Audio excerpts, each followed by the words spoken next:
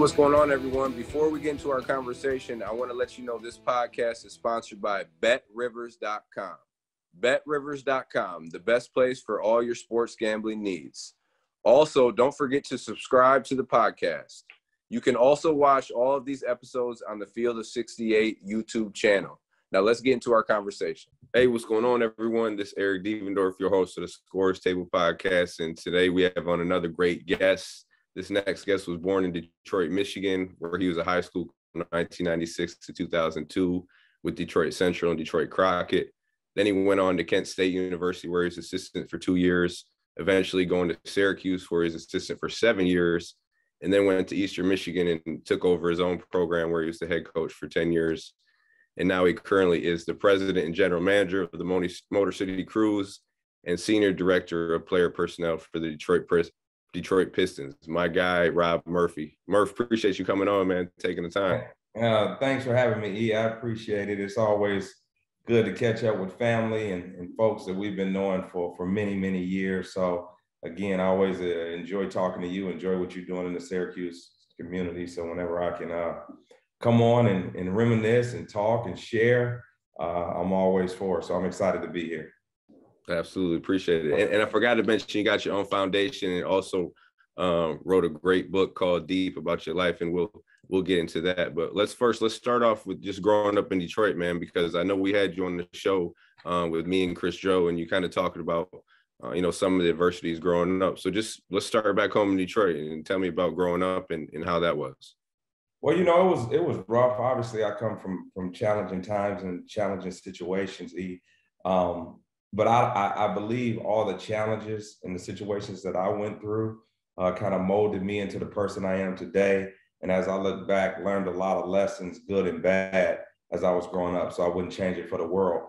But just, in a nutshell, growing up in the inner city is always tough. Brewster Projects, Dexter Linwood in the inner city of Detroit is a really tough area. And then on the 7 Mile and Livernois area. So just having an upbringing, a lot of challenges. And then unfortunately for me, I didn't have a father figure in my life. I come from a single parent home where I was being raised early on by my mother and grandmother, and then maybe a few uncles. And then from there, my mom's life was tragically taken when I was at the age of 13 in a murder.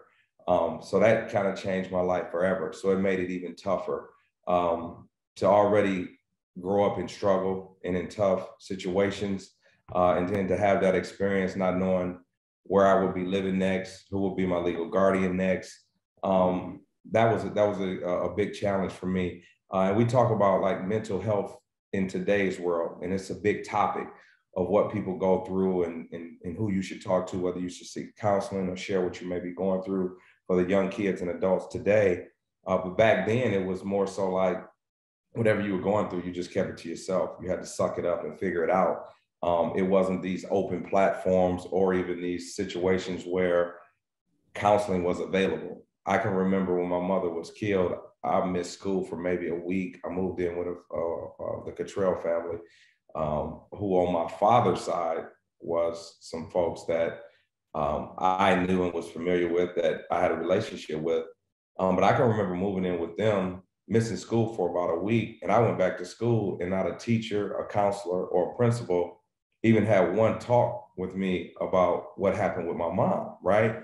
So now I'm going through these times in middle school. I can remember being in high school and not having a parent there to watch me play football and basketball. So everything I was doing in a positive manner, trying to do the right things, I really had no support. And it's nothing like your mom and dad, as you know, because you come from a great family, and I was able to get to know them through the recruitment process and build a relationship with them. But you know how important those figures were, whether you understood it when you were young or not. You look back and you really understand the support they gave you. But just going through now, when I look back, the depression that I was going through that I never knew, everything that I had built up inside me that I could never let out, whether it was embarrassment or not being confident enough to tell it. So you just put your head down and you keep moving. And those are some of the things that I went through that when I got to the point of being a head coach after leaving Syracuse and starting my foundation, all of these experiences, when I thought back, encouraged me to write my book and tell my story, because I know it's a lot of people that have, went through what I went through then, are going through it now. And I just wanted to be someone that can encourage you, tell my story to let you know your circumstances and the obstacles don't have to dictate your outcome. That's the biggest message I wanted to get across. So that's a little bit in a nutshell, the challenges in the upbringing, but I also had a lot of angels in my life. At the time, it was my little league coach, Greg Cannon, my high school coach, Vanez Jordan, my college coach, Kevin Porter. There were always some coach, which I believe, which also got me into coaching and mentoring, because without those coaches growing up, especially here in Detroit, giving me some guidance, I don't know if I would ever have made it out or be where I am today. Yeah, that's kind of leading me into my next question. Who kind of led you into playing football? Because we know you as a coach, but you played college ball as well at Central State. So who was kind of that first person to, I guess, put the ball in your hands and get yeah, well, I always had a love for sports. I played football, basketball, and baseball, actually, when I was 8 and 9 years old in the PAL League. Donald Chance, that lived on the street, was our little league baseball coach. So he always was the one encouraging us to play sports. So I started off playing baseball and football. And Greg Cannon is a guy I just mentioned, who was my little league coach, encouraged me to play football. I was always fast. I was really athletic. And I fell in love with the sport of football.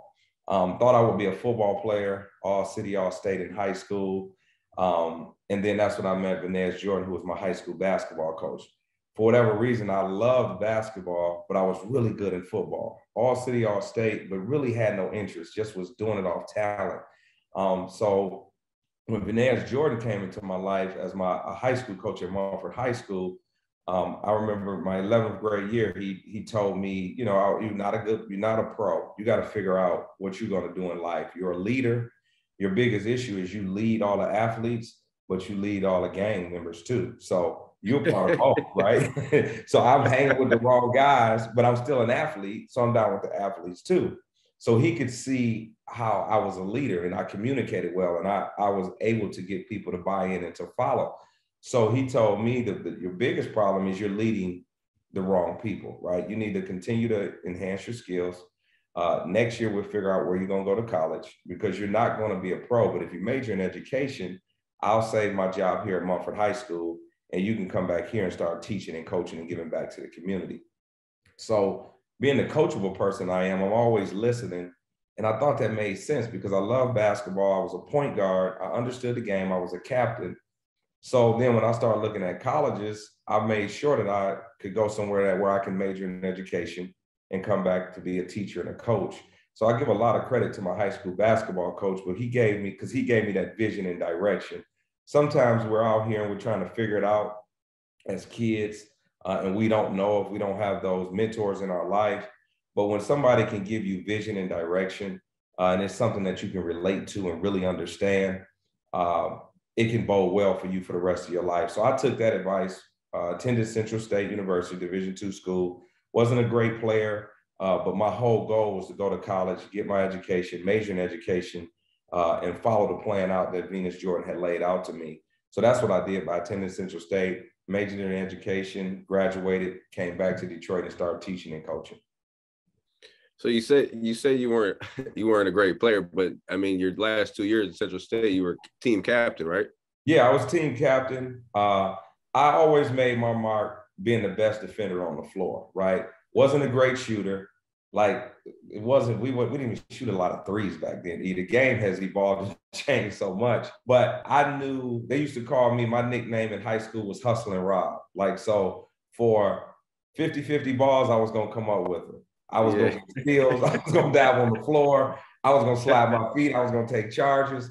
I was going to do everything to impact the game without scoring, right? So that's what I did. Hustling Rob, the Hustling Rob, hustle, do whatever you need to do to keep yourself on the floor.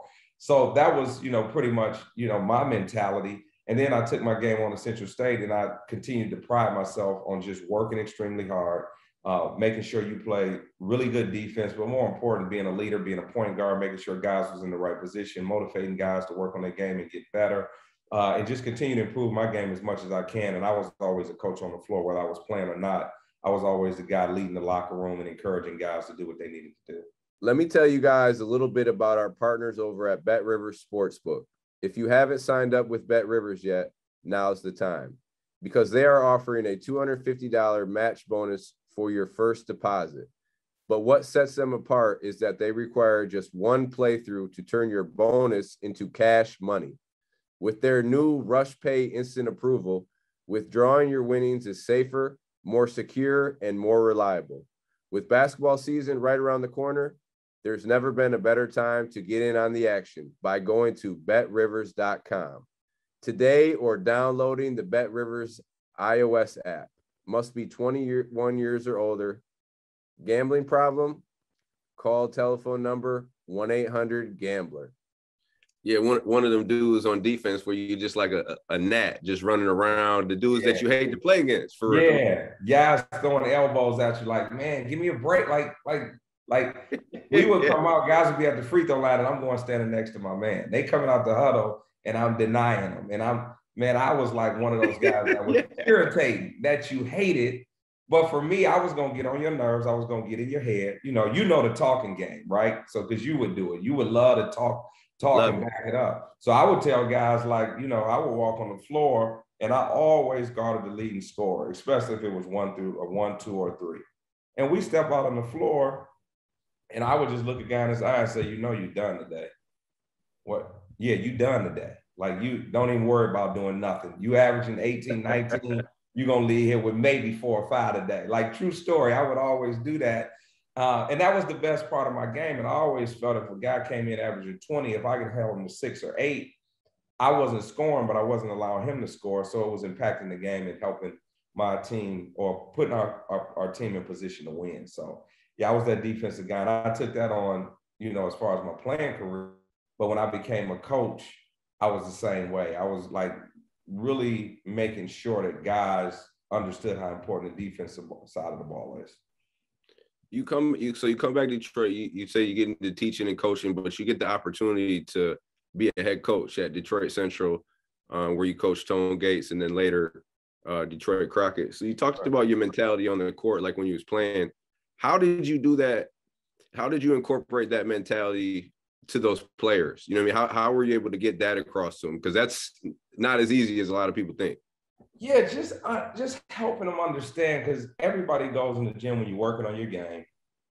And when you're talking basketball, the most important thing in everybody's eyes is offense. Can you shoot? Can you dribble? Can you score? So everybody does that. But when it comes to basketball and a unified game, you have to get stops to win the game. So my mentality was always, as a coach, in the last 4 minutes, no matter what the game was, we had to get stops. We had to get kills. We would call a kill like you get 3 stops and you score 3 times. So if you can do that probably 6 to 8 times a game and go on 6-0 runs in different spurts of the game, when you look up at the end of the game, you don't went on a 24-0 run, and somehow you've won by probably 10 to 12 points, right? So just making guys understand, like, if you slide your feet and you can cut your man off, you put your man in position to get a steal. If you get a steal, you score in transition. I would always encourage guys, if you want to get dunks, you want to have highlight plays, get a deflection, leads to a steal, leads to a transition bucket. So that was always my sell. We want to run, but we got to run off our defense. We want to get easy buckets, we got to do it with our defense. And when you teach it and preach it that way and give them examples and show them film, deflection, steal, dunk, guys will be more motivated to slide their feet and make it a way that easier to get to the other end quickly to maybe get a dunk or a highlight play. So how did you guys start the Michigan Hurricanes? Because you talked about it on our other show with Chris Joe. I said it again. You were one of the co-founders. How did that all come together? Man, it's amazing. So, it was the Michigan Mustangs at one time. Yeah, at first, right? Michigan Mustangs. Michigan Mustangs. And so I was at Crockett High School at the time. Good friend of mine, Roddy Murray, was at Southeastern High School. So I remember Chris Greer had a rift with Norm at the time, who was the AAU coach. They were partners. So Chris came to my house one weekend, and we were just sitting on the couch talking. And he was saying, man, I'm trying to get Norm to let me do this, let me do that. So I remember saying to Greer, I said, Greer, why don't you go to Sonny? Let's just think about this. You already have like Anthony Roberson and Matt Tranter. We have Maurice Ager, Brandon Jenkins, Walter Waters. Why don't you go to Sonny Vaccaro and talk to him, and we just create a different team? And he's like, I didn't think about that. I don't know if I'm able to do that. But you know what? That's a good idea. He called Sonny that week, told him the players we had and what we were thinking about doing. 2 weeks later, we came up with the name, the Michigan Hurricanes. He was back at my house. His brother at the time, Nick, who went on to play in the NFL, but he played for the Miami Hurricanes football. He was a really good player. So that's where the Hurricane name came from, because his brother was playing for the Miami Hurricanes at the time. So we just said we were going to be the Michigan Hurricanes. We took the idea to Sonny Vaccaro. He bought into it. We got Maurice Ager, Brandon Jenkins, Walt Waters, Deion Harris, Anthony Roberson, Matt Tranter, Olu Famatin. And then we put all of that together, and we were one of the top teams in the country the following year. So then we had a great first year. Then the next year, we added LeBron James for a few tournaments, and we just started getting other guys to play with our AAU team. So I was the high school coach, co-founder of the AAU team, and traveling all summer.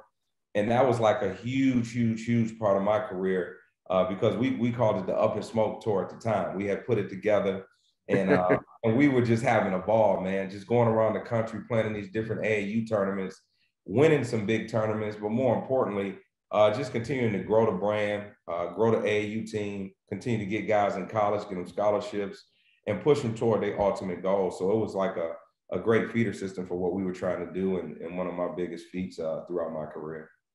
A lot of dudes went to college for free out of that program. I know that for sure. Yeah, no doubt. No question. Being you coming along too, because I can remember when they were trying to recruit you. Now, I was on at Kent State at that time, but they kept saying, man, we got to get this kid Eric Devendorf. And somehow you ended up at a family practice. And I remember them calling me like, man, the family, they done stole our guy. So Will called me, Chris Greer called me. And I'm like, well, you need me to call him as a college coach? What y'all need me to do? He like, no, we about to go up there. We're going to talk to his parents. We got to get him. And then 2 days later, they said, no, he down with us. And the rest was history. And you was a Michigan Hurricane. But I remember that process of your recruitment while I was at Kent State. So look, Murph, this is how it jumped off though. Like, it was my 9th grade year, and we were playing I was at Bay City Central. We were playing at Flint Northwestern. This is when Olu I think Olu might have been a junior. I think he was, McDonald's, whatever. And this is when Kelvin Tolbert was at Michigan State, his freshman. Yeah, it was Olu's team now. Yeah, it was. Gotcha. Okay. And they had I think a guard like Eric Price, a little guard like Eric. Yeah.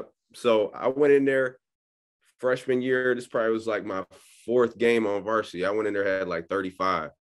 And I remember Greer was in there. And then after the game, I remember him coming up and saying something to me like, hey, you being just something real quick, like, hey, interested in playing AAU. Boom. So after that, I remember going back home, and then Marshall Thomas from Saginaw High, comes up to me and says, we want you to play for the family, because he with Nike.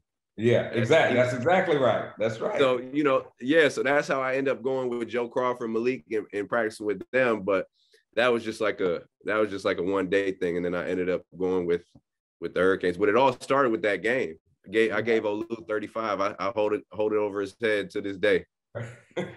Yeah, that was basically your coming out party.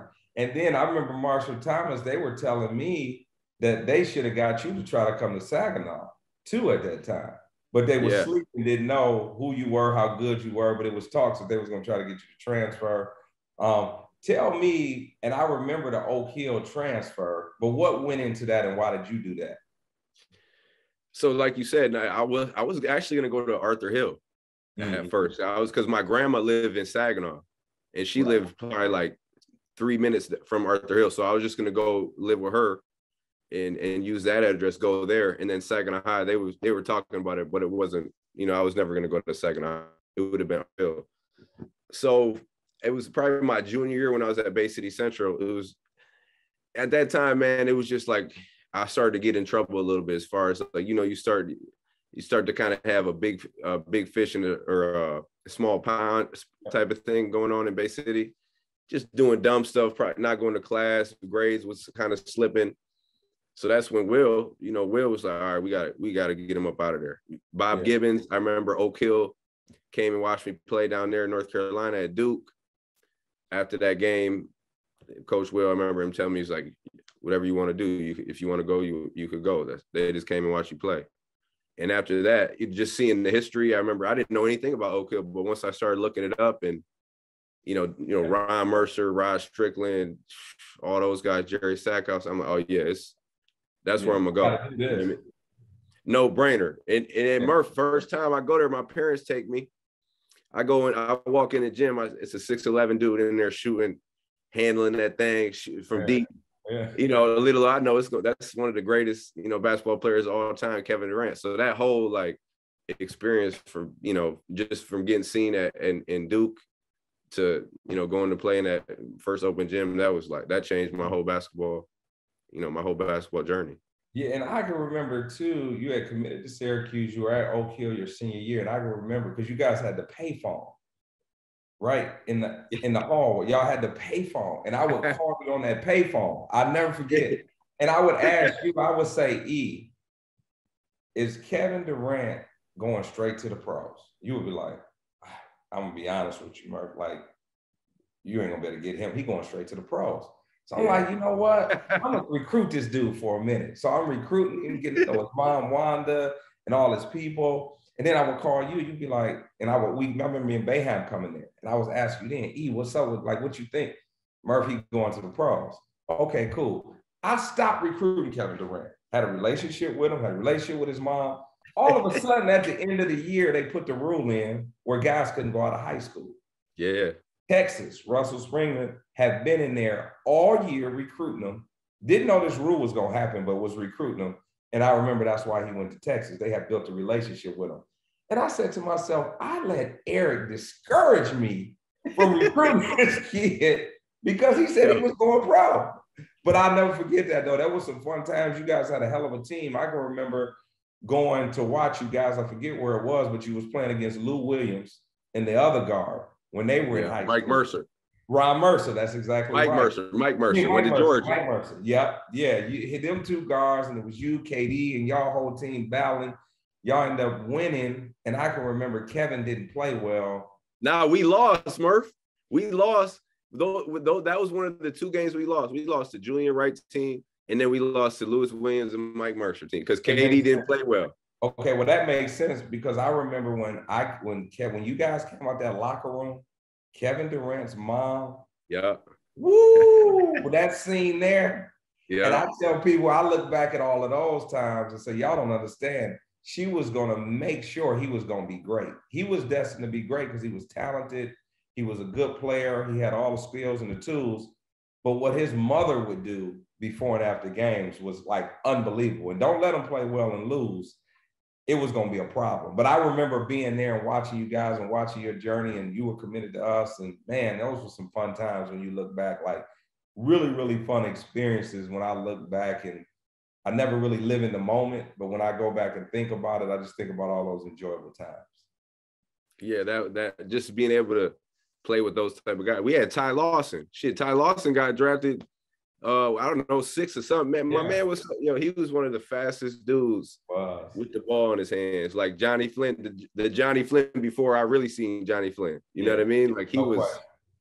No, Ty was good. You guys had a squad, and then KD ended up leaving when you left, and then Michael Beasley and that whole crew went down there as well. But that was good times. I'm glad you brought up the high school career in Oak Hill because that just brings back so many great memories, man.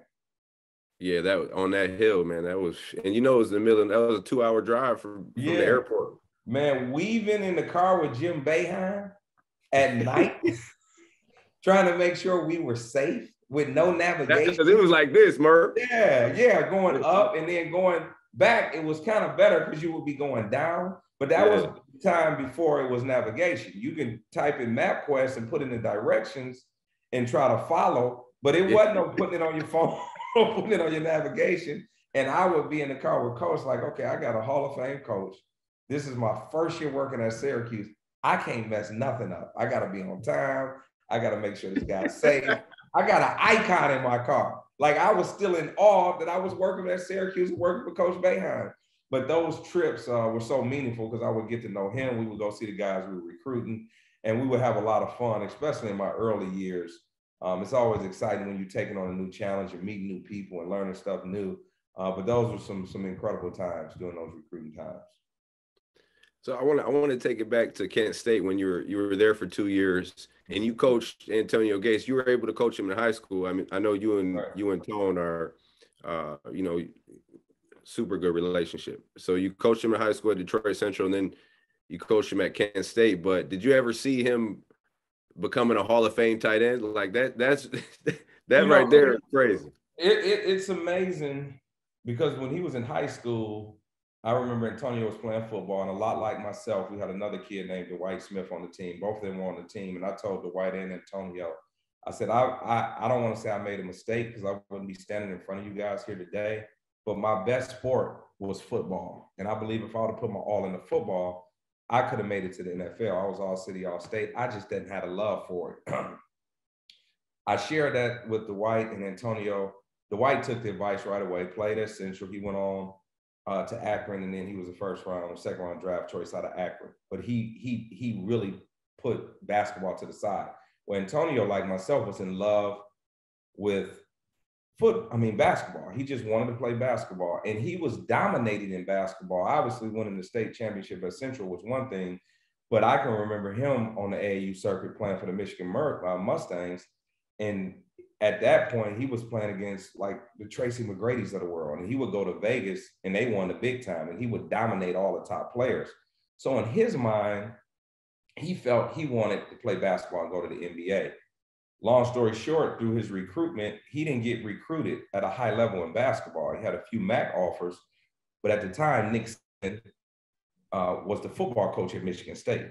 So I remember Nick Saban coming to Central with his staff telling us that if Antonio came to Michigan State and played football, after 2 or 3 years, he would be a professional football player. He had all the attributes to be a great player. He was athletic, had great hands. He can play offense or defense. I remember one time Antonio in high school scored 6 touchdowns, 4 as a receiver, 2 on the defensive end, intercepted the ball, ran it in for a touchdown, and sacked the quarterback, picked up the ball, and ran it in for a touchdown. So he was highly recruited as a football player on offense and defense. Florida, Florida State, Miami, LSU, Michigan State. He was like unbelievable. So he didn't have the grades, right? So he had to go to Michigan State as a Prop 48. So he went to Michigan State. We believed in what Nick Saban said. I mean, he was a great football player. So he go up there, and he still had a love for basketball. So opposed to doing what he's supposed to do basketball-wise, he's hanging out with Mateen Cleaves. He's trying to figure out how he can walk on the basketball team, right? And I can remember Tom Izzo. We talked to Tom Izzo. He like, man, I would take him, but I gotta talk to Nick Saban, Coach Saban. He called Nick Saban, and whatever Nick Saban said, Coach Izzo shut it down. So no chance he was going to play basketball at Michigan State. So Antonio got frustrated with the situation, transferred to Eastern Michigan. He said, you know what? I'm just going to transfer to Eastern Michigan because he was so in love with basketball.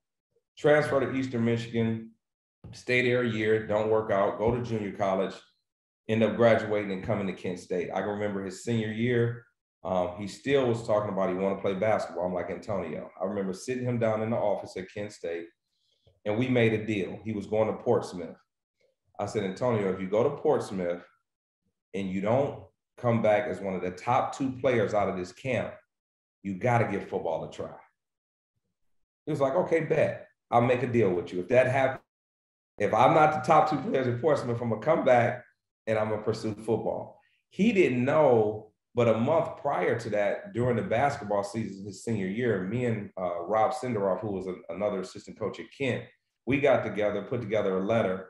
We sent it out to 30 NFL teams with his profile, why he had attended Michigan State.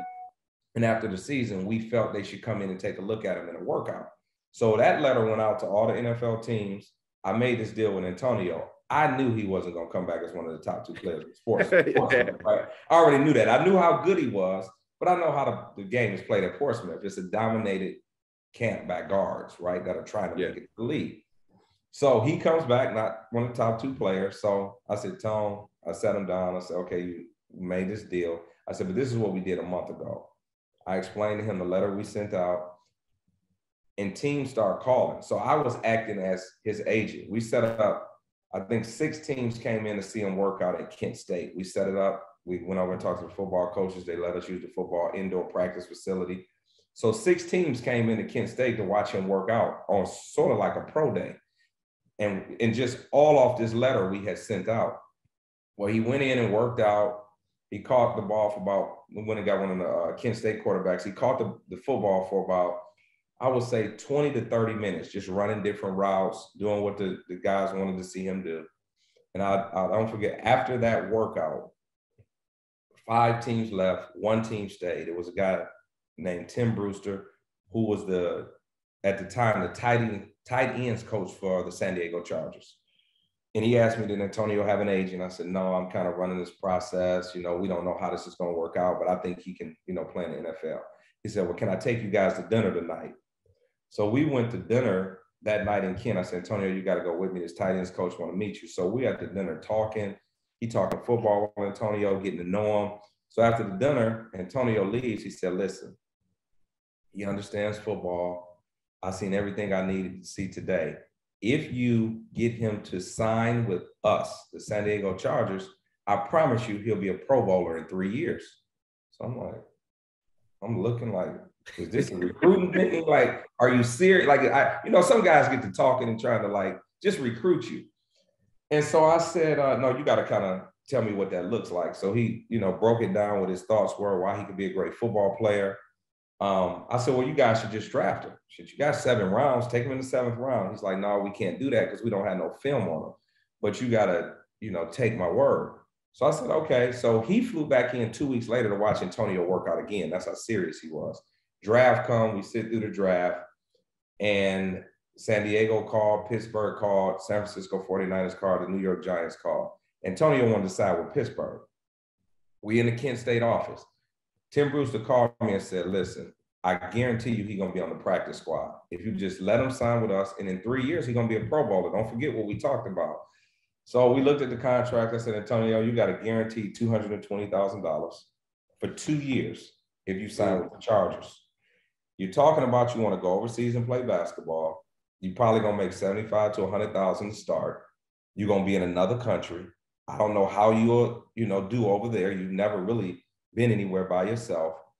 I would take this route and just sign with the Chargers to see if it can work out. $440,000 in 2 years, like, you have no money right now, right? You give it a shot. We signed the contract from Kent State office. We faxed it back. I still have his contract, the same contract that he signed. I still have That's it. Legendary. Yeah. So we signed it, and before you know it, he's in summer camp. He's busting his butt. I'm calling and keeping in touch with the tight ends coach. He's like, don't tell him, but he's doing a really good job. I want to keep him hungry. So guys were getting cut left and right. I remember Antonio calling me, saying, man, my roommate, I woke up and he was gone. Like, am I good? I'm like, no, you ain't good. Like, you might get cut tomorrow. You better work your butt off, right? So long story short, he made the team first 4 games. He's on the practice squad. And then he made it to the special teams. Steven Alexander got hurt like 6 games in, who was a Pro Bowl tight end. Yeah. Antonio took his job and was a starter for 16 years in the NFL. He was a Pro Bowler in his 2nd year. So, I mean, he was just a natural football player. He had all the gifts. He was tough, could run, catch, had speed, agility, really understood the game, like really smart player too, had good size for the position. And he transcended the tight end position. But that's kind of his story. And he went out there and made 16 years out of it. Now he's going into the Hall of Fame, probably be a first ballot Hall of Fame. Oh, no question, first ballot. He was best tight end in the league for most of his career, for real. Yeah. Well, I say he played 16 years. For probably 10 of those years, which is really hard to do, he dominated that position. Yeah. No, he's good. He was on Dancing with the Stars last night. I forgot to watch it. So now he's still works for the Chargers as a brand ambassador, still doing other things as he's continued to grow his different business, but really doing well.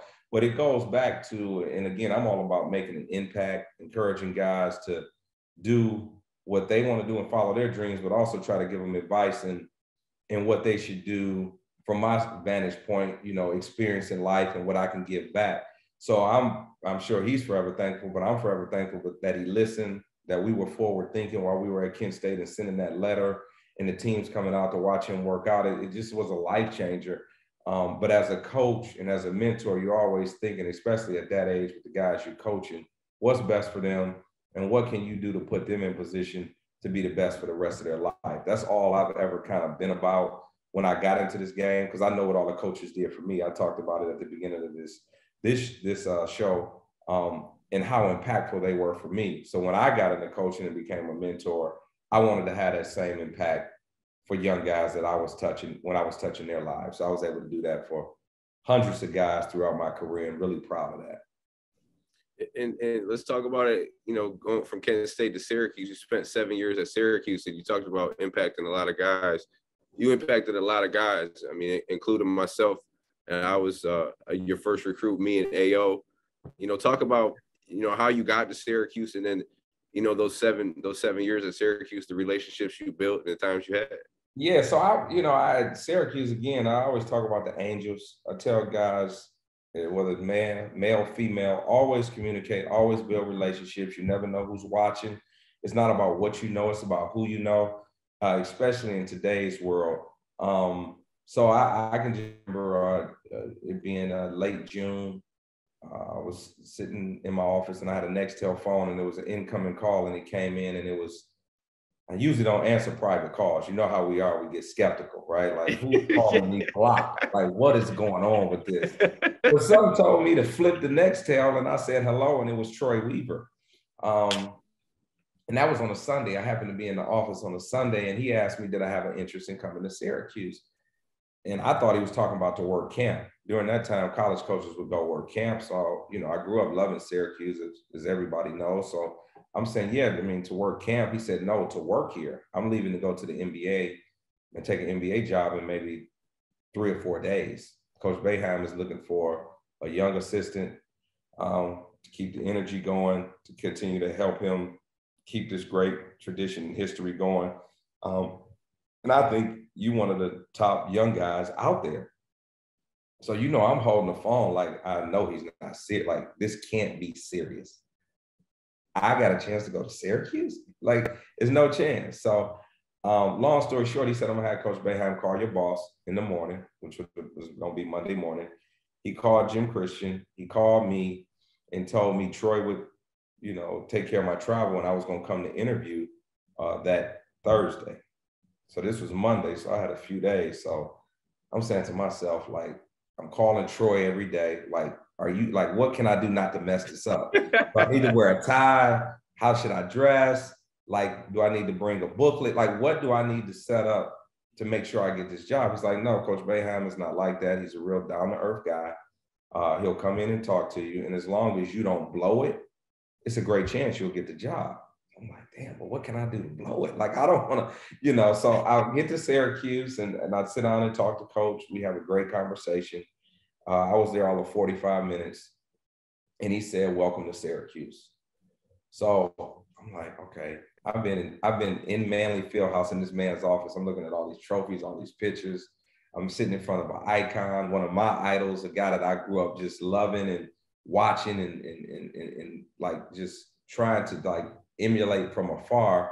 And in 45 minutes, he says, welcome to Syracuse. So I'm thinking in my mind, is he saying, welcome to Syracuse because I'm here on an interview? Like, welcome to the city? Or welcome to Syracuse, like, you're hired, right? So I walk out, and, you know, Troy's like, well, how'd it go? I'm like, it's good. And then my next interview was with Jake Crothenwell, who was the AD there before Darryl Gross. And he said, oh, we're glad to have you. So in my mind, I'm like, wow, I'm at Syracuse. I've been hired at Syracuse University. So I was excited. Obviously, Troy and Hop and everybody, you know, were taking me around, meeting different people, you know, within the university, within the team, within the community, mainly Troy Weaver. But then I asked Troy the next day, because I didn't want to ask him said, well, I have to ask you this. What made you call me? You know, a lot of people, we're not great friends. I got to know you through recruitment of when he started the recruitment process with you. He was recruiting Chris Douglas Roberts. And anytime he would come to Michigan, he would call me and kind of seek out information, whether I was affiliated with the player or not, because I knew everybody and had great relationships. And he said, no, I asked 3 people about you. I knew you from afar, but I asked 3 people about you. And all 3 people gave you great recommendations. They had great things to say about you. And they told me that you would be a great hire for Syracuse. And he told me who the 3 people were. So I said to myself, if one of those people say one bad thing about me, Troy may go in a different direction. So I always encourage people to know, like, life is no rehearsal. The camera is always rolling. Everybody is always watching. You never know who's watching you. You never know what they're watching you for. So always do your job at a high level. Always carry yourself professionally and make sure you put yourself in position for somebody to always want to talk to you again and always want to help you. I'm in the business of like building relationships. And because Troy thought highly of me to even think enough to call me, and then the 3 people who he talked to said great things about me, put me in position to get hired at Syracuse by Coach Boeheim, which I'm forever thankful for because it changed my life. I went to Syracuse as, I would say, a young coach and really a boy. But when I left, I was married. I had 2 children. So a lot of things happened to me for me in a very positive manner. And I grew up as a man and had a family while I was at Syracuse. So it will forever be a special place in my heart. What would you say your greatest moment on court as a coach at Syracuse would be? Greatest moment on court always goes back to that 6 overtime game. Yeah. I can't even explain what we were going through, and again to win the game, right? I remember walking to the press conference with Coach, and he said, I'm just glad we're on the winning side, right? Right, like, because to lose the game, you will never know what that feels like and be a part of, but we were on the winning side of history and doing something great. And it was such an emotional up and down roller coaster, even in regulation. Like at that time, like people talking about Syracuse in the ACC, but the Big East was stacked with great programs and pros, right? So Connecticut had pros, Georgetown had pros, Villanova had pros. Like it was a pro almost on every team in the Big East at that time. So it was battles. So that UConn epic battle, the emotional roller coaster of going up and down and up and down and up and down, and thought we won on your shot, and then we go into overtime, and then they take the lead by 5, and then we come back and take the lead, and for us to like really hang in there and methodically sub and continue to coach through it and motivate through it and want to win the game. At no point, no one wanted to lose. That's why I went to 6 overtimes. But that was a great feat and my most memorable moment. But at the same time, that tournament itself, because the next day we beat West Virginia in double overtime. Had some pros on their team. And then we come back the very next day on the 3rd night and go to and lose to Louisville, but we were up on them at halftime in that game. Yeah.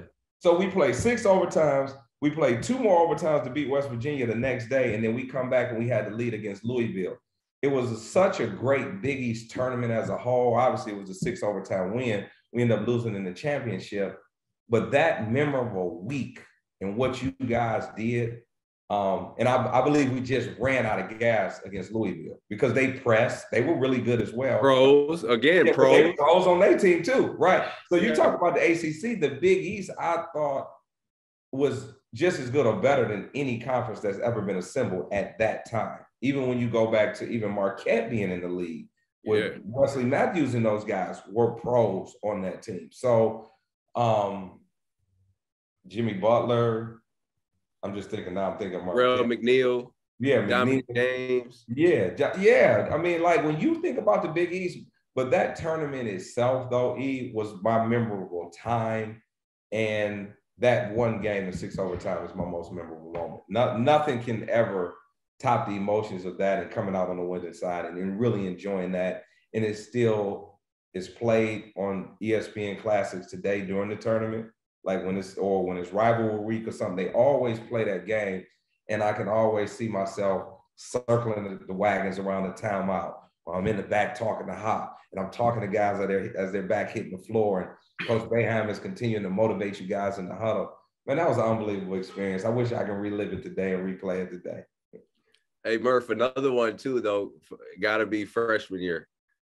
Got to be that Big East tourney run. Ooh, yeah, that was incredible. You know why that was incredible, E? Because we were done. We weren't going to the tournament. We lost to DePaul by 50 or that last game. 2 weeks before that. That's exactly right. With Wilson Chandler, who should have been in an orange uniform. That's a whole other story because I blew it.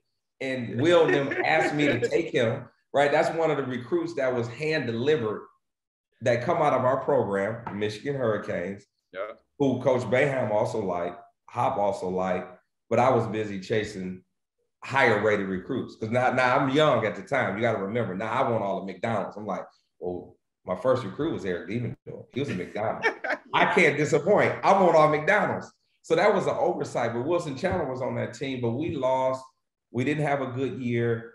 But when Jerry hit that shot against Cincinnati to propel us to the next game, and then he went on his tear and everybody just kind of rallied around him and we collectively got it done together. That was a hell of a run. And then the famous Coach Boeheim press conference, 10 freaking games, huh? Yeah. Yeah, and then he went into that. But that was an unbelievable run. You're right. That is right there with the 6 overtime and Big East tournament for me, but it just doesn't top that 6 overtime game. But Jerry McNamara and that team your freshman year, we did make a hell of a run to get in the tournament. And I remember losing to Texas A&M with AC Law and Joseph Jones. Yeah, Joseph Jones. Yeah, I remember that game. And yeah, it was tough. I don't know if we ran out of gas or what the situation was, but we just couldn't get it done. They outplayed us that day. But still a memorable season because we could have just folded the tent. Yeah. And it could have been over. But we went down to New York. But, we own New York. That's how I used to look at it. Like, no matter what happens, when we go to Madison Square Garden, we run that. So we're going to go down here and compete. And we coming down here to win a Big East championship. Nothing else matters before the Big East tournament starts. That's over. We would have the banquet on Sunday, the famous Syracuse banquet. The Harwood, yeah. Yeah, the Harwood banquet. And then we would talk about the season and relive it. It's over. Let's go down to New York and do what we do. So, yeah, the Big East tournament was always great then, too. It was just all those memorable times just going down to Madison Square Garden and, playing in the game days, whether it was Georgetown or Villanova at home when it was 34,000 in the building. Just having some, unbelievable times and memories. I still got the picture in my office of when we beat Georgetown with 33,000 there. You hit the shot and you running off the court and I grab you. I still got that picture where they captured it. I was so excited and so happy and you came through and man, it's just fun times, man. You can't relive them, but it's good that we all had these great memories from a great experience. And I always say, even now what's going on in Syracuse, I'm always, praying and hoping that they get better and they push themselves. So it was good to see them win the other day. But for us to be in such a unique situation, right? Coach Boeheim has a unique name. He comes from a unique place in Lyons, New York. And Syracuse itself is a unique city. It's just like without Syracuse basketball, it wouldn't be what it is, right? So for all these unique situations, for us to actually have this experience to go there and have so much success, build so many relationships and friendships, it's nothing like it. And we talk about Orange Nation, so we talk about the program, right? But I believe the relationships you build there is important, whether it's in the community businesses like Mike Rubenstein at Manny's or Dave Shearoff at the Mattress Place or Giovanna McCarthy over at Paparazzi Day Spa or the media with Mike Waters and Donna DeToda. So all of those relationships and people you cross paths with, you get a chance to meet and you grow those relationships while you're there. But more importantly, you can reach back and they're still there for you. So I just love it. It's a unique place and it always have a special place in my heart. So you talk about all the relationships you build and the impact the Syracuse community had on you. You spent 7 years there. You know, you're damn near 10 years as assistant head coach altogether. Now you go to Eastern Michigan, you finally get the opportunity to run your own program, you know, be the head coach of a program, and you know, you take the lead. What's that feel like when you take that head coaching job over? Well, it felt great, E, because it was an accomplishment. It's very, very difficult to become a head coach, a Division I head coach. It's 320 jobs. They're very difficult to come by. So I was extremely excited to become a Division I head coach, but more importantly, I was able to go back close to home and do it where I had my family and I had a lot of relationships. So just to become that head coach was an unbelievable experience. I thought during my time as a high school head coach at Kent State working for Jim Christian, at Syracuse working for Jim Boeheim, everything I learned from those in particular situations and surrounding situations that I was able to learn from, I was prepared to take the opportunity, right? It was time. After 7 years, was a part of a lot of winning. I had learned from a Hall of Fame coach and all the experiences. So I took everything that I had learned over probably a 17, 18 year span at that point and put it into Eastern Michigan basketball. So mainly just making sure, and you know, I learned from Coach Boeheim. One thing he told me, and this was in that 45-minute conversation we were talking when I came to his office. He said the most important things to be successful as a head coach, no matter what anybody tells you, never forget this, is scheduling and recruiting. Recruiting and scheduling. You got to have players to win. You have to have a really, really good schedule to make sure you're successful year in and year out. So people would always say, well, Syracuse never leaves the state of New York. Man, that was genius. That's why he's been able to last for 46 years coaching, right? That was genius. A lot of people probably should have adopted that method and made sure they played as many home games as they could to give themselves an advantage to win, right? So I made sure that I took that into account. I took that into account to make sure I really recruited well. I made sure I scheduled well. But more importantly, hiring out your first staff is important, making sure you have some guys that were, first and foremost, hard workers, very loyal, some folks that were always going to be honest with you, and that was going to understand how important it was for me to make sure to see this program through to be successful.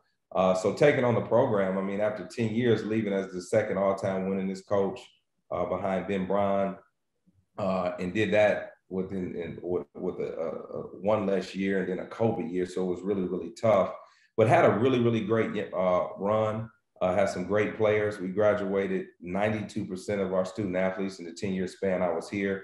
We were 32 of 34. There's two guys right now, Willie Mangum and Ray Lee, that I'm still trying to get back and go and get their degrees. They're only probably like 6 credits short. So understanding at that level that guys weren't going to go pro, but making sure that you mentor and make sure that you help them understand how important the academic side of and getting their degrees, and while trying to win a MAC championship at the same time. So we had a lot of success during my time at Eastern Michigan. I'm glad I kind of took that job and bet on myself. And I tell people all the time, sit and be an assistant coach at a high major for a great coach as long as he's there, right? But at some point, you got to bet on yourself, right? And even talking with Coach Boeheim, I remember him asking me, you know, Rob, is that a good job? Can you win there, or can you get to your next job, or can you be successful there? It's not proven that coaches go there, win, and move on to get to a higher level. So we had those talks, and everything he told me really made sense, but it came down to me is I wanted to bet on myself. I believed in myself. I believe I had put in the work over 2 decades to put myself in position to really, really take this opportunity. And because of those opportunities, and because of great hires, and because of the players I was able to recruit, I was able to have success over a 10-year span, and something I'm really, you know, proud of and glad I was able to do. So, I mean, you check all these goals, man, like, you know, winning state championships starting back in high school, you know, winning state championships, assistant coach, Division I level. Then you go to a higher level. Then you become a head coach, 10 years at one program, which is unheard of. We talked about Coach Boeheim 46. That's never gonna happen again. But even 10 years, like that doesn't happen. You know what I mean? And now, we talk about in your role with the Pistons, president, general manager of Motor City Cruise, senior director of player personnel in your hometown. Where are you from? Talking about, growing up, going through all the struggles.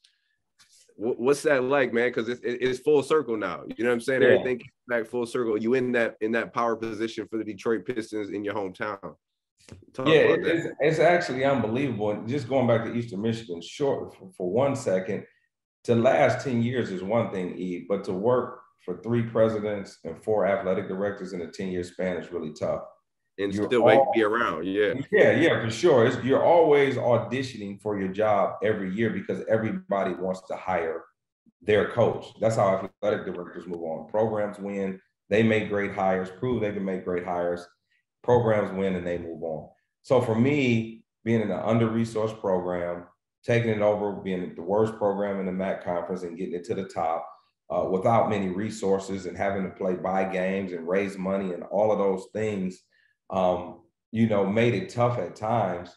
But when you continue to fight, scratch, and claw and always believe in what you're doing, you somehow figure out how to be successful. So that stint for those 10 years wasn't ideal, but the things that I had to overcome gave me the strength to become a better head coach in each and every year, to have a success. And then you talk about things coming full circle. I thought it came full circle when I, was hired at Eastern Michigan, but to, be hired as the president and general manager of the Motor City Cruise and be promoted within 60 days to senior director of player personnel for the Pistons is a true blessing. Growing up here, obviously coming up during the bad boy era with Isaiah Thomas, Joe Dumars, Bill Laimbeer, Dennis Rodman, and all of those guys, and really embracing and understanding what the bad boys were about, how they were relatable to the city of Detroit and what it meant for us while I was here. The first basketball player I ever watched and ever liked was Kelly Tripucka. People don't even know who that is, but he was a Pistons player. And he was a shooter, a scorer, right? White guy who could really score the ball. And he was there before Isaiah Thomas. So I can remember those days growing up, watching the Pistons at Cobo Hall or the Silver Dome when they had to play there. And that was before the Palace days. Cobo Hall. That's crazy. Yeah, it is. They're unbelievable, right? So that goes back to when I was a child watching the Pistons. So for it to become full circle and I'm working from a hometown team that I grew up in, it's almost not real for me. Like it's like I thought Syracuse was the end all be all. I thought Eastern Michigan was the end all be all. And now I'm like, God, what else do you have for me? Because this is like unbelievable to me. But I'm very fortunate, very thankful. Again, Troy Weaver, I talked about the story about the Syracuse and how that happened. But for him to be here in my hometown, and that's just how it's all worked out. Me have a great relationship with him over 20 years, he being one of my mentors. And you talk about building relationships. So I never knew I would work for Troy or with Troy Weaver. But over the last 20 years after I got to Syracuse or whether I was at Eastern Michigan, he was somebody that I spoke with probably every other week, whether it was about family, whether it was about NBA basketball, college basketball, high school basketball, just what the next steps in his career look like, what the next steps in my career look like. So for him to be hired here, I knew it would be an opportunity, but never believing or thinking that I would come in at such a high level. So I really thank him and Aaron Tellum for believing in me and to becoming the president and general manager of our G League team. So when you talk president, that's business side, E. So overseeing partnerships and sponsorships, ticket sales, whether it's group or single seasons, overseeing the PR and CR departments, branding and marketing and social media, soliciting new sponsorships for next year and the years beyond.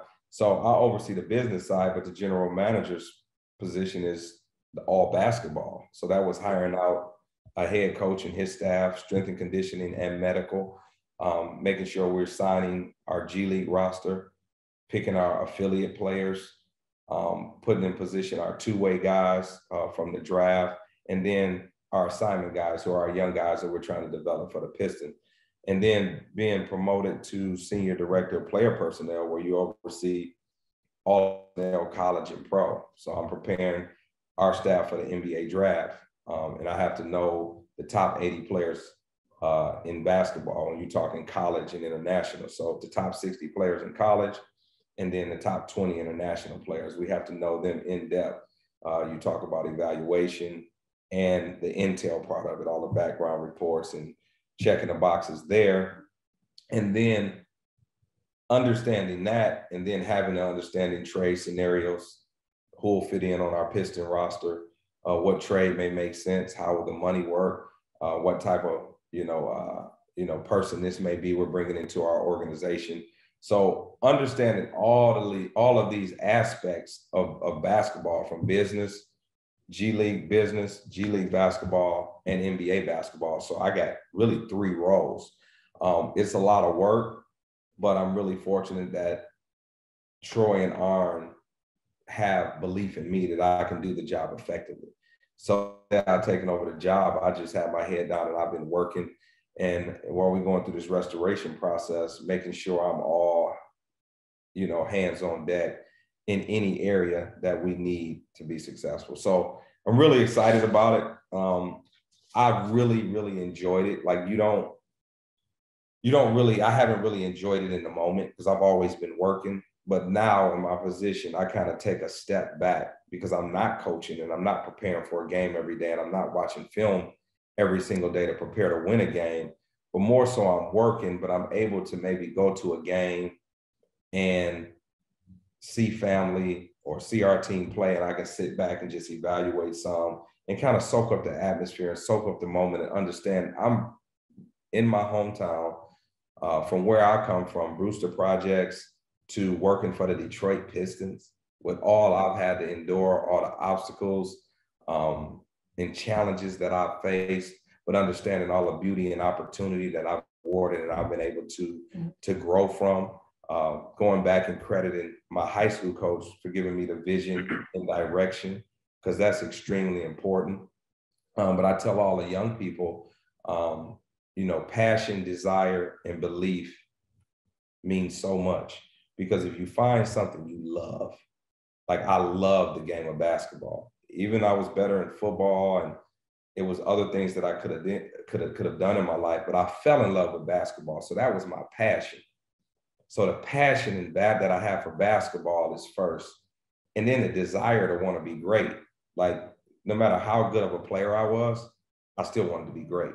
I worked extremely hard, and I took every measure that I could take to be better as a player. And I took that same approach when I graduated from college, when I started as a high school coach on the Kent, Syracuse, and Eastern Michigan. I did everything in my power to be great. I had the desire to be great. And then just the belief and just believing in yourself. Like we have so much self-doubt. And I tell people, I'm not supposed to be here, right? I had the angels come help me and give me opportunity, whoever God sent me in my life. But at no point did I ever not believe that I can accomplish the things that I've accomplished. So with passion, desire, and belief, if you can put those 3 things together and start with the vision and direction, taking those next steps to do what you need to do, it's a great chance you can be successful. Like that's kind of been my motto my whole life: vision and direction, passion, desire, and belief. Those 5 things will help anyone become successful. And when things start to like waver and not go your way, and you may have some doubt here or there, you gotta believe. You gotta believe. And it's no different than how you are and how you were as a player. You always thought and believed you was the best player. Like I don't care who we was playing. I don't care who we were recruiting. You thought you was better. You be like, I don't give a. I can do.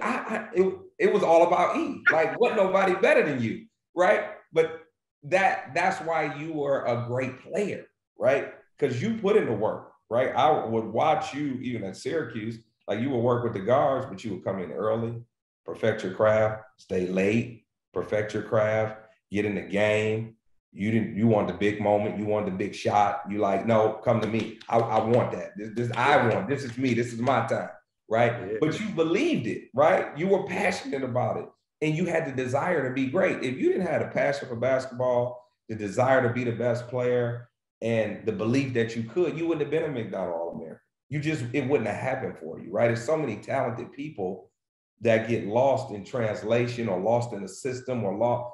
But when you have those qualities about yourself, more times than not, you're going to be successful. And then Will and your parents gave you the vision and the direction, whether you was in Bay City, whether it was going to Oak Hill. Okay, here's a recruitment process. We got Florida, we got Michigan State, we got Syracuse. Yeah. No, we're gonna direct you here. This is what we're gonna do, and we're gonna make sure. And now basketball was damn near Florida. Yeah, I know. It was there. It was done because Roman went there. I remember. No, I remember that. And so for you to, even after basketball, you're still doing the TBT thing, which is great. But what you've been able to do in life, like taking your passion elsewhere to help others, right? And believing and understanding that others need help. And now it's no longer about Eric Devendorf, the basketball player. It's like, how can I impact the community? How can I impact the youth? How can I give something back? Because everybody gave something to me, right? And I don't know at what point, what clicked for you, because it was all about basketball and all about you. But what, I guess I should ask you, at what time did it click for you to start thinking about these different things from the community and giving back? I think really when it really clicked is when I had my first daughter. You know, really, because that was like really like, all right, now it's somebody like more important to myself. You know what I'm saying? You know, my parents obviously, but like my responsibility. You know what I'm saying? And then, you know, going through those, you know, trial and errors, and then just, you know, going through that journey, I really started to like, all right, yeah, like it's way better when you're helping other people out along the way. You, first of all, you learn more about yourself and who you really are, you know, and then you're not as alone. You know what I'm saying? Like other people want to be around. You know, in college, I was like you're right. I was just selfish, like ego, you the man. Like I remember one particular one, Murph, where because we used to get into it because we had that type of of relationship. Yeah, you know no what I mean? doubt. But it was against UConn. We played at UConn. You already know. Go ahead. Yeah. Didn't have a good game. You know, and we get back on the bus, and you know, I'm in my window seat. I ain't trying to hear nothing. You know what I mean? Yeah. You come back down there. You come back there with the stat sheet. You got the stat sheet. You all in my face. So, yeah, I've been looking at it. I just want to tell you a couple of things. You know what I'm saying? So you put it in my face. I'm like, man, fuck that. I'm not trying to hear that shit now, bro. You're like, nah, I need you to see this. You know what I'm saying? Like this is why he was out the game. This is why he was playing. You know what I'm saying? So like right then and there, like it's those type of moments, man, that you look back on and you kind of figure out like, God damn, what the fuck was I on? Like, yeah, you know, and I remember that because here's the thing, it started in the locker room because coach said something to you. You was like, I don't want to hear it. And I'm looking, I'm like, you're like, I don't want to hear blah, blah, blah, blah, blah. So coach was like, okay. He walk away. So I'm saying to myself, wait a minute, we just lost. E didn't play well. Right.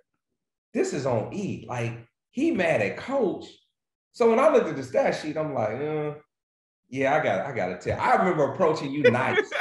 Like, E, man, listen, man, let me holler at you because you just said some things to coach. And this ain't on coach. Like, I had to have his back that day. And when you said exactly what you said, and we got oh man, I remember coach coming in the next morning, was like, well, what happened on the bus? I said, coach, like I couldn't take it.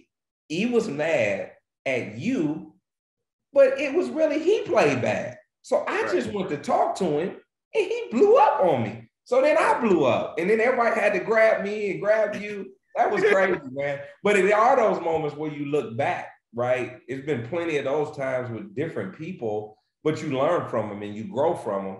But it was my job at that time. Like I couldn't sit there, although I should have waited till the next day because you were really frustrated in the locker room. But I'm like, no, I got to try to show E because I got to help him grow in this moment. Because this wasn't on coach. This is on him, man. Like I always had the players back. Like I'm like, no, coach, I get what you're saying, but let me tell you what they thinking. This particular moment, it was all on you. And you didn't want to have no parts of hearing nothing. But yeah, that's a true story. We got on that bus, we ended up flying back, and but everybody wanted to win too. Like you were probably thinking selfish at the time, but ultimately you wanted to play well because you wanted to win and you wanted to put yourself in position to get to the NBA. Coach want to win the Big East. I want to win the Big East. So we all had the same common goals. It was just sometimes it came out in the frustrations of emotions, but it's all love. Like we all care for each other. We all love each other. And it's been a great ride. It really has. And that kind of takes me to the last question, Murph, about this year's team. What I always say, like, that's what really these guys are missing, right? You'll never see that from a guy on that team. To not say, I don't know the relationship and dynamic between the coaches, but like you said, like you need guys who have that fire and have that passion in practice. Even in practice, Murph, like me and Johnny we was getting in fight like right here, Always. like hot. Always. Like this team this year doesn't have that. They have good players, but it's you can feel like something missing. What's your take on this year's team? What are you seeing? From me, I think we've always had a team that was, no matter how many points we score, we were always in position to be successful on the defensive side of the ball. Going back to the beginning of our conversation, that was my most important aspect, is me enhancing the zone and Coach Boeheim allowing me to put in closing bump drills from the top, from the side, trap rotations, and do different things with the forwards and the centers. I just don't see the defensive tenacity and the defensive passion that we need. So even a guy like yourself, you were a great scorer, but we always had a guy like Arinze Anuaku who was going to really like hold down the middle. Or we always had a dirty guy like Rick Jackson that was going to do everything he could, whether he was scoring or not, or whoever those forwards would be, or sometimes we would have bigger guards.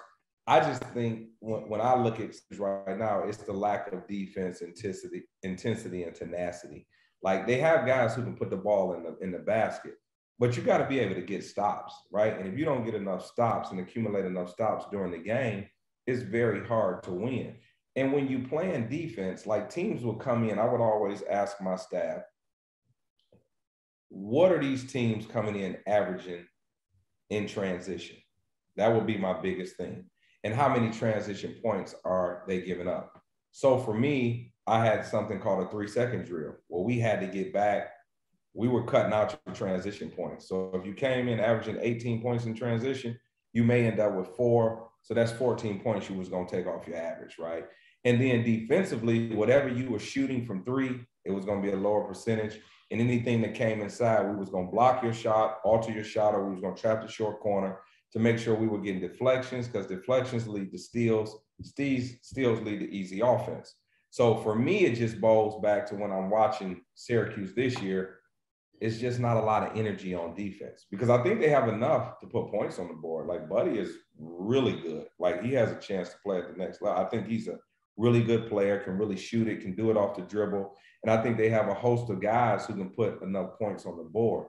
But if you're not playing defense at a high level and rebounding the backboard, it's always going to be tough. So you gotta defend and you got to dominate the backboard. The game is won on the glass. If you can get a guy to miss and you get that thing with 2 hands, either get it out in transition or walk it up and get something good on offense, you're always going to have a chance to put yourself in position to win a basketball game. But you got to defend and you got to dominate the backboard.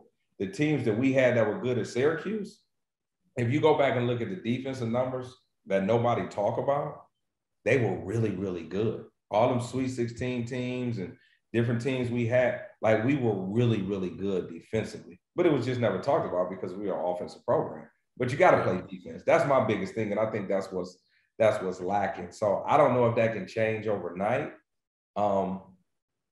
But you got to be good on defense. You got to be that's my take on it. That's what I think. All right, man. I lied. Last question. No, you good. So all the basketball accomplishments, you're checking off all the goals as far as that goes. But I think two of the things that you're probably most proud of is your foundation that you started, you know, the Rob Murphy Foundation, and also the book that you wrote, Deep, talking about your life. So kind of talk about those two things and what really made you want to do those. Well, the first thing ultimately I'm proud of, you mentioned it on your end too, is being able to have my two children, right? Yeah. RJ and Ryan is not a bigger blessing or two blessings in the world than to have them to be their father and in their lives and watch them continue to grow. Son, RJ, being in 9th grade now, 14 years old, and my daughter, you know, being 12 years old and being in 6th grade right now. Like it's a blessing how far they've come from babies to now and how much knowledge they've gained and continuing to grow and be in competitive sports and be competitive academically and be doing really, really well. So that's first and foremost, like the most important accomplishment that I've been able to experience and with God's will continue to experience.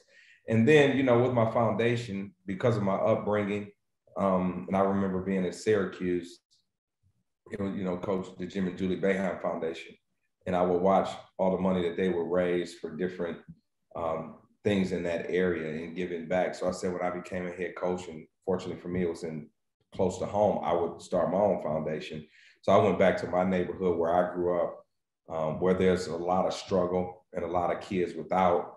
And my whole goal was to be able to start there at the pilot school of Bagley and throughout that community and just make sure kids were able to have experiences that they weren't having. So we have our gift of sharing event that we do every Christmas. We have the reading challenge, the 1st through the 4th graders, right? Just to encourage the literacy part of it, to make sure they're reading.